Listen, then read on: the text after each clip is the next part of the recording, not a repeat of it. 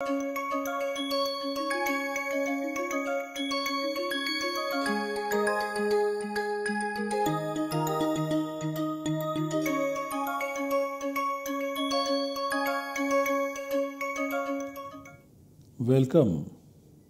I welcome you all to this lecture in the course Samasa in Paninian Grammar, and this is the first course on Samasa. We begin our lecture with the recitation of the Mangalacharana. Vishvesham Satchidanandam Vandeham Yokhilan Jagat Charikarti Baribharti Sanjariharti Leelaya. Vishvesham Satchidanandam Vandeham Yokhilan Jagat Charikarti Baribharti Sanjariharti Leelaya.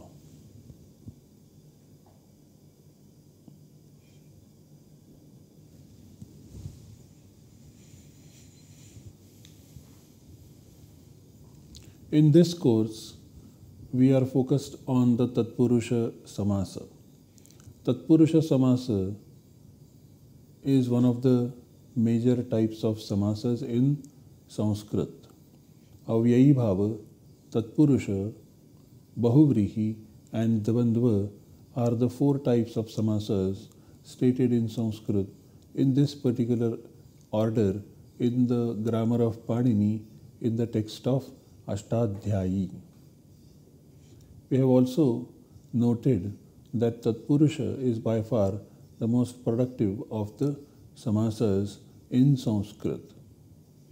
The number of sutras composed by Panini to account for various features of the Tatpurusha Samasa are very many in comparison with the sutras composed to describe such similar features of other types of samasas. Be it Samasa Vidhayaka Sutra, be it Samasanta Pratyaya Vidhayaka Sutra or Swara Vidhayaka Sutra, in all these cases, the sutras composed to describe the Tatpurusha Samasa are more than other types of samasas. This goes to show the importance of the Tatpurusha Samasa in Sanskrit and also in Paninian grammar. We also said that the Tatpurusha Samasa has got a number of varieties, which is not the case with the other types of samasas. And we have studied them one by one in this particular course so far. First, we studied the Vibhakti Tatpurusha Samasa, very important. And the Vibhaktis are Dvitiya Vibhakti Tatpurusha, Tritiya, Chaturthi, Panchami, Saptami and Shashti in this particular order as is given in the grammar of Panini in the text of Ashtadhyayi. Then we studied Karmadharaya Samasa. We also in the course studied the Dvigu Samasa, following which we studied the Nai Tatpurusha, after which we studied the Ekadeshi Tatpurusha, after which we studied the Gati Tatpurusha Samasa, following which we started studying the Upapada Tatpurusha Samasa. And currently we are studying the Upapada Tatpurusha Samasa. The features of the Tatpurusha Samasa can be stated in the form of a simple equation in this particular manner, where we have x and y as two separate elements, independent and separate in terms of meaning conveyed, word form as well as the accent. However, these word forms are semantically interrelated, and so the speaker of Sanskrit decides to merge these two forms together and form the output in the form of one entity, xy. The feature of this xy is that Y acts as a head of this particular unit. So XY is one unit, and it is one unit in terms of meaning as well as word form as well as accent. So there are three features: Aikarthya, Aikapadya, and also Aikasvarya. Now within XY, Y acts as a head, which means that when XY as one unit is interrelated with any other word in the sentence, this interrelation happens only through Y. X is not related to any other word in the sentence without going through Y. If X is interrelated with any other word in the sentence without going through Y, such a samasa is treated as an exception and is termed as a samartha samasa. We are studying the upapada tatpurusha samasa right now. This upapada tatpurusha samasa is stated by the sutra upapadasamāsa-11, and this sutra has got two padas, upapadam and ating. Upapadam is 1/1, which means the word designated as upapada. This is by the sutra 3192, tatropapadam saptamistham.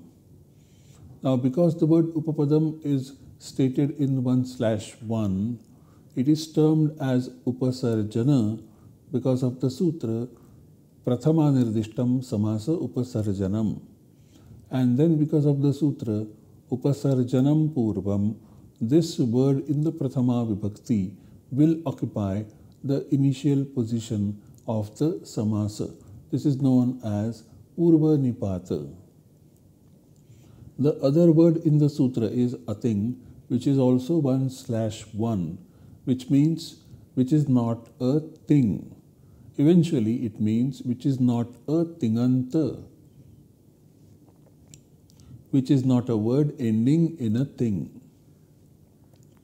Words continued are sup and sahasupa, and also samartha padavidhi. So the meaning of the sutra is the following: any subanta whose pratipadikas are designated as upapada is compounded with any other interrelated word which is not a tinganta. I repeat, any subanta whose pratipadikas are designated as upapada is compounded with any other interrelated word which is not a tinganta. Now this translation raises certain questions. First amongst them is the following: what is the need of the word ating in the sutra? What it implies is that what is achieved by this particular negation.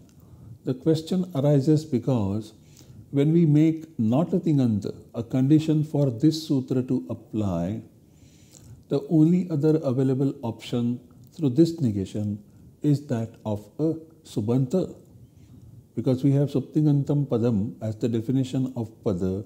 So when tinganta is negated, what remains as a pada is only a subanta. Now this is available to us, we know, anyway, because of the continuation of the word sup and sahasupa. So then what is the need of the word ating? What is achieved by this particular negation? And in spite of these questions, we note that Panini continues with the word ating. So we are forced then to think that in this particular sutra, the basic condition of sup and sahasupa does not apply. Rather, sup and saha will only apply in this particular sutra. So the skeleton of this particular samasa would be as follows. The first element of the samasa is a subanta ending in su, and the second member is not a subanta. It does not end in su. But now a thing gives us a purpose, and that purpose is that the second member of the samasa has krit suffix. So there are two types of suffixes which are added after a verbal root. One is krit and the other one is ting. Now when a ting is a negation, the purpose of this negation is to bring about the samasa with respect to krit. So the output of the samasa is a pratipadika plus su, this is the purvapada, plus dhatu plus krit. This is the second part of the compound. And so supodhatu pratipadikayo will apply and will delete the su in the purvapada. So the compound output would be the pratipadika of the purvapada plus the dhatu plus krit, which is the second part of the compound.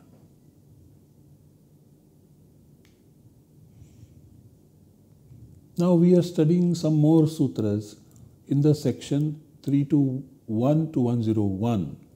We have noted that 3284 is the sutra bhute, from which the suffixes stated will be governed by the adhikara bhute.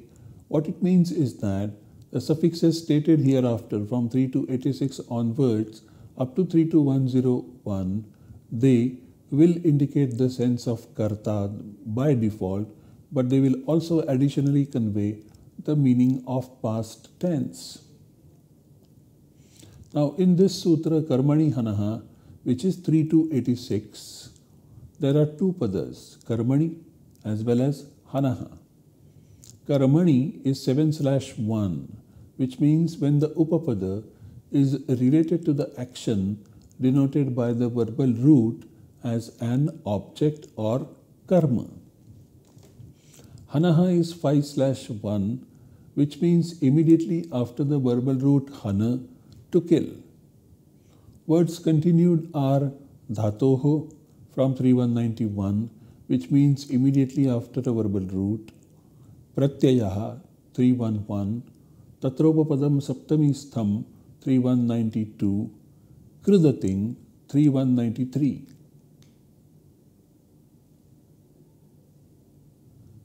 So the meaning of the sutra is the following.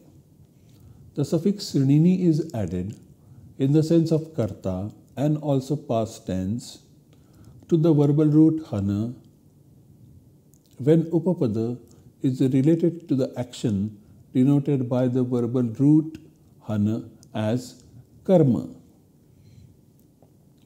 I repeat, the suffix nini is added in the sense of karta and also past tense to the verbal root hana when the upapada is related to the action denoted by the verbal root hana as karma.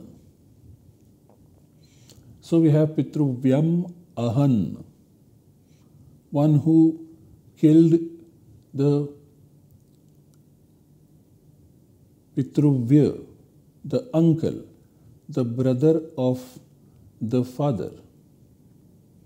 And so we have pitruvya plus plus hana plus nini as the alaukika vigraha. Now the samasa saudhnya takes place, so the pratipadika saudhnya takes place, and then supodhatu pratipadika yoho applies, and we have pitruvya plus 0 plus hana plus in, and so this ana marker in the suffix nini is deleted, but it causes the ha getting substituted by gha first and also a in hana getting substituted by a. So we have pitruvya plus 0 plus ghan plus in, and then because of the suffix nin, na in hana is substituted by ta. So we have pitruvya plus 0 plus ghata plus in, and so finally we get the derived output pitruvya ghatin.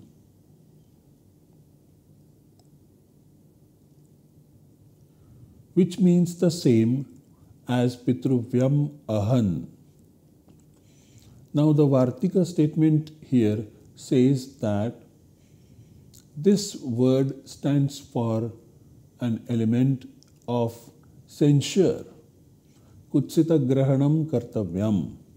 Pitruvyaghatin is not just a factual statement, but there is also a sense of censure involved in the process of compounding. Pitruvyaghatin. The next sutra is Drishehe Kvanip 3.294. In this sutra, there are two padas, Drishehe as well as Kvanip. Drishehe is 5/1, which means immediately after the verbal root drisha, meaning to see. Kvanip is 1/1 of Kvanip, and Kvanip means the suffix 1. Ka is the marker and pa is also the marker. The words continued are dhatoho from 3.191, which means immediately after a verbal root. Pratyayaha continues from 3.1.1. Tatropapadam saptamistham also continues from 3.192. Kridating is also present from 3.193. So the meaning of the sutra is the following. The suffix kvanip is added in the sense of karta and also past tense to the verbal root drisha when upapada is related to the action denoted by the verbal root as karma. I repeat, the suffix kvanip is added in the sense of karta and also past tense to the verbal root drisha when the upapada is related to the action denoted by the verbal root drisha as karma. So when the meaning to be conveyed is one who saw the other world, paralokam apashyat, one who saw the other world. So in this sense, paralokam apashyat is the laukika vigraha, and the alaukika vigraha would be paraloka plus plus drisha plus kvanip. Now the samasa saudhnya takes place, and so the pratipadika saudhnya also takes place. So supadhatu pratipadika yoho will apply, and so we have paraloka plus 0 plus drisha plus 1. And then we join them together and we get the form paraloka drishwan, meaning paralokam apashyat, one who saw the other world.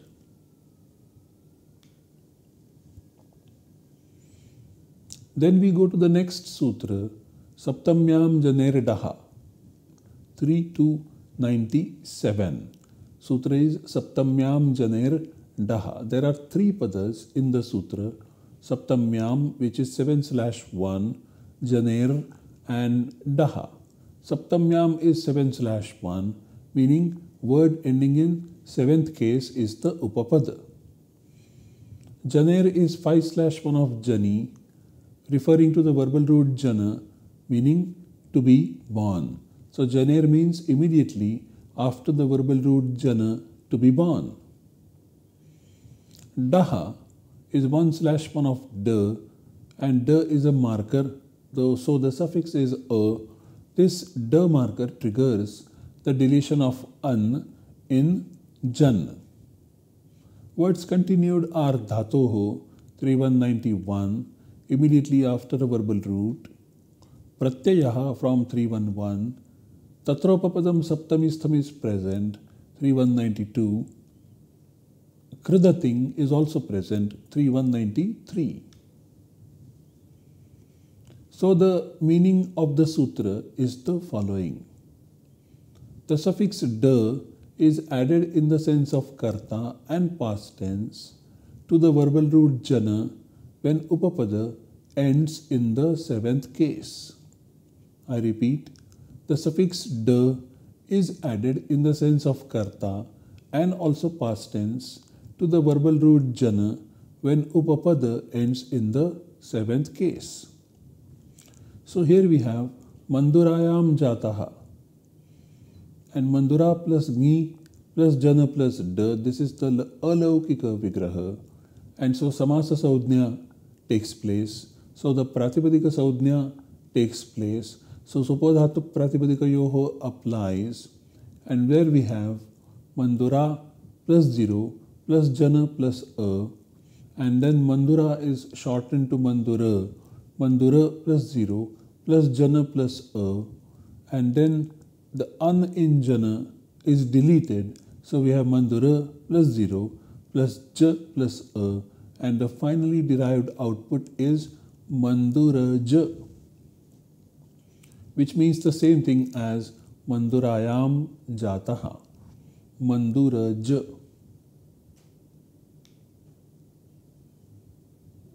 The next sutra is Panchamyam Ajatau, 3298.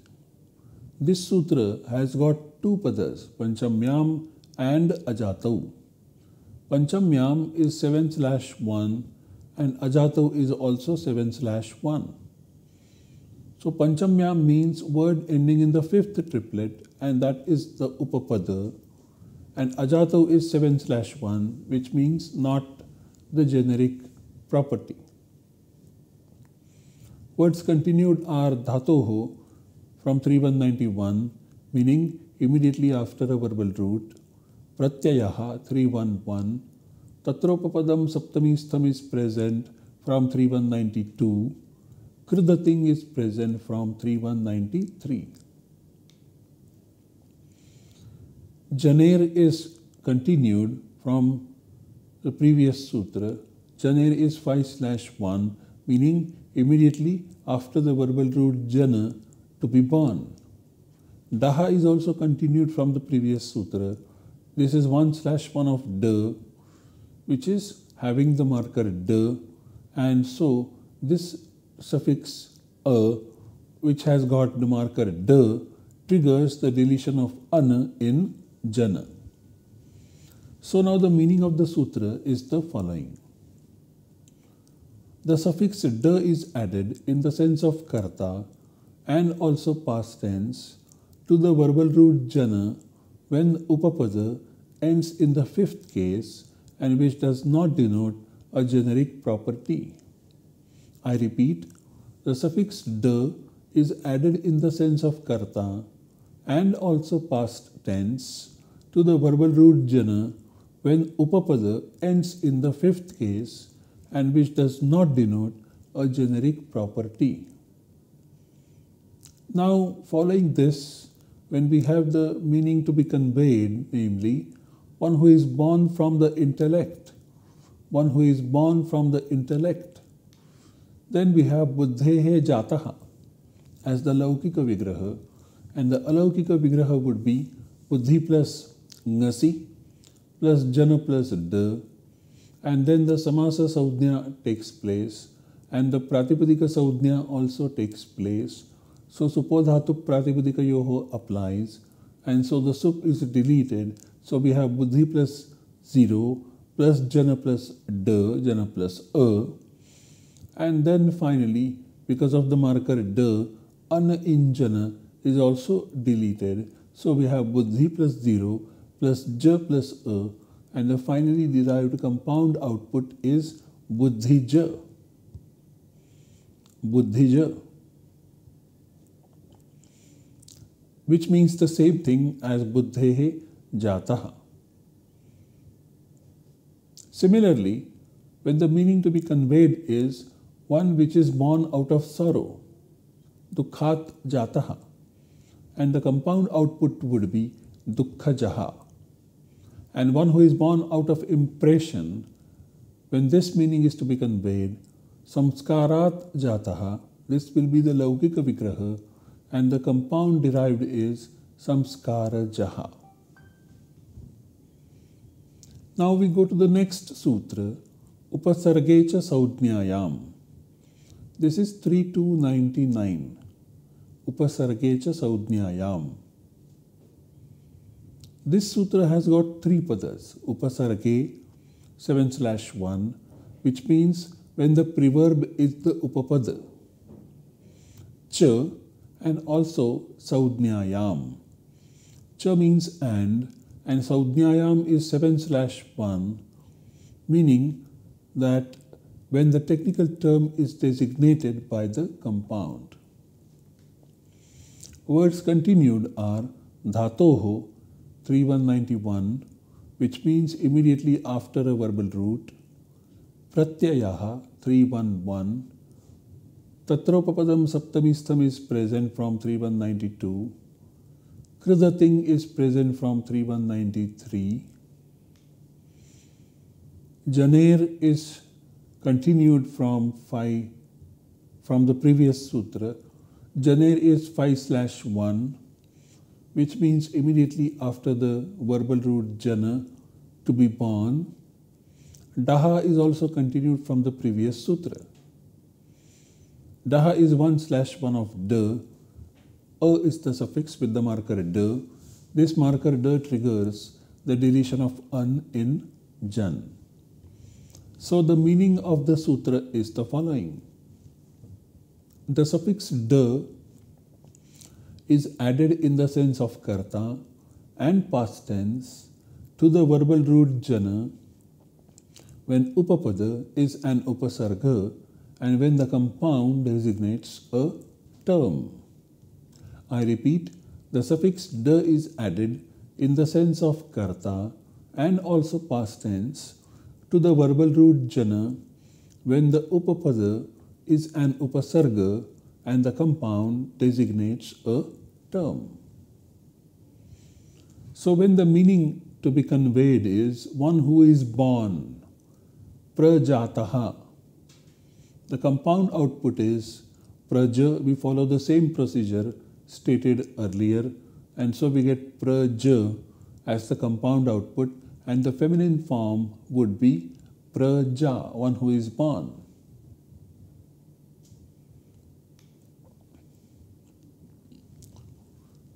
Then we have the final sutra in this particular section, which is Anyeshu api drishyate. This sutra has got 3 padas, Anyeshu, api and drishyate. Anyeshu is 7/3 when any other word is the upapada, that is the meaning. Api means also, drishyate means is seen. Words continued are dhatoho from 3191, which means immediately after a verbal root, pratyayaha from 311, tatropapadam-saptamistham and kridating, they are present from 3192 and 93 respectively. Janer and daha, they are also continued from the previous sutras. And so, janehe is 5/1, which means immediately after the verbal root jana, to be born.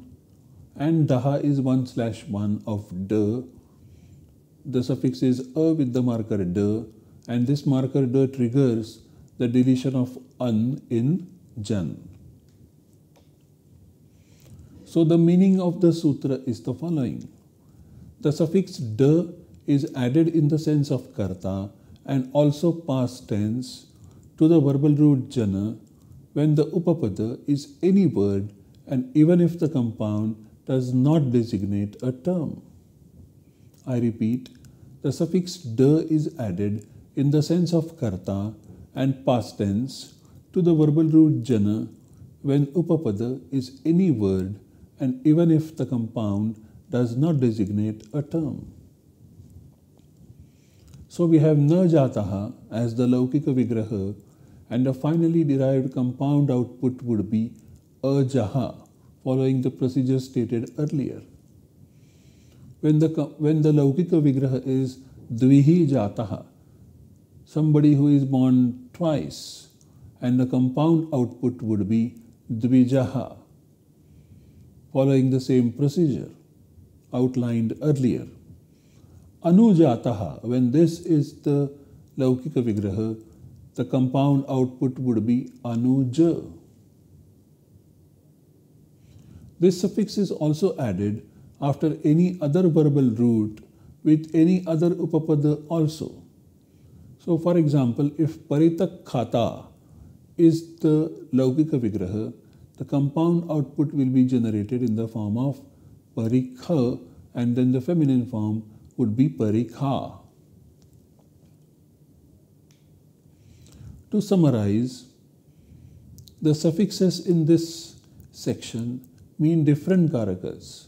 By default, the agent or the karta, but sometimes also the most effective means, namely the karana. There are suffixes which get added after all verbal roots, thereby increasing the accommodating strength of the grammar as a system, enabling the accounting of the new forms generated in the course of time. In the grammar of Panini, Panini uses very rarely the verb in the sutras. The one used in this section denotes the action of seeing, thereby highlighting the basic act of observation needed for a grammarian to formulate rules. These are the texts referred to. Thank you very much.